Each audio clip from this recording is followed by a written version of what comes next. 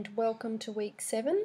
So this week we begin module 4 in the study guide, which is excellent essays, and we are basically now working our way towards the end of essay writing for university.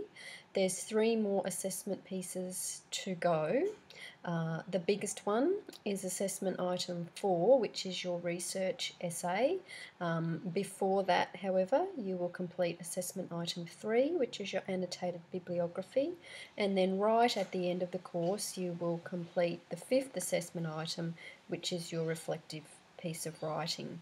So for this week, it's really important that you are clear in your understanding of how the next 2 pieces of assessment, the annotated bibliography and the research essay, are connected together or work together.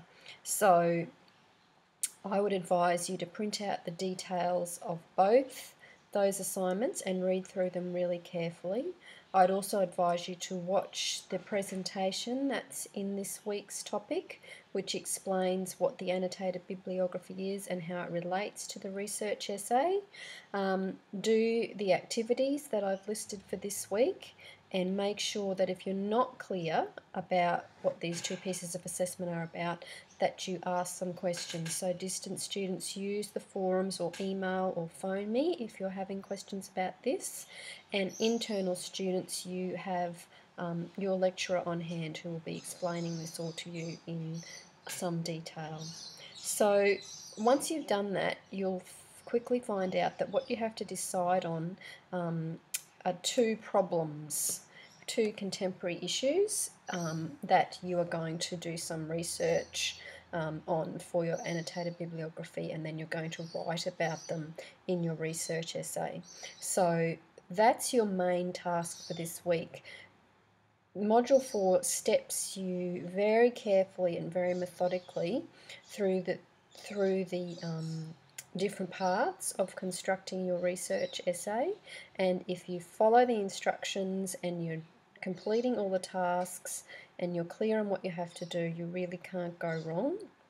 But you need to make sure that you're making enough time each week to keep up to date, because if you do miss a week or 2, you will find yourself behind and it will be a challenge to catch up.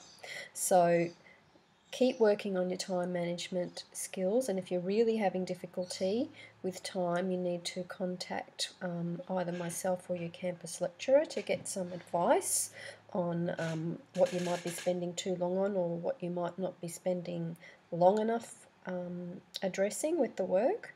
And the other thing I'd really urge you to do is keep making time to do that short amount of reflective writing every week, because that will stand you in good stead when you get to assessment item 5.